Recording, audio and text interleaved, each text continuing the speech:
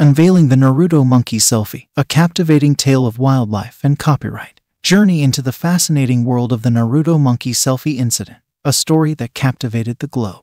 In 2011, a macaque monkey named Naruto took an incredible series of selfies using wildlife photographer David Slater's camera. The images quickly went viral, igniting a heated debate over copyright ownership. Legal battles ensued, questioning whether a non-human entity could hold copyright.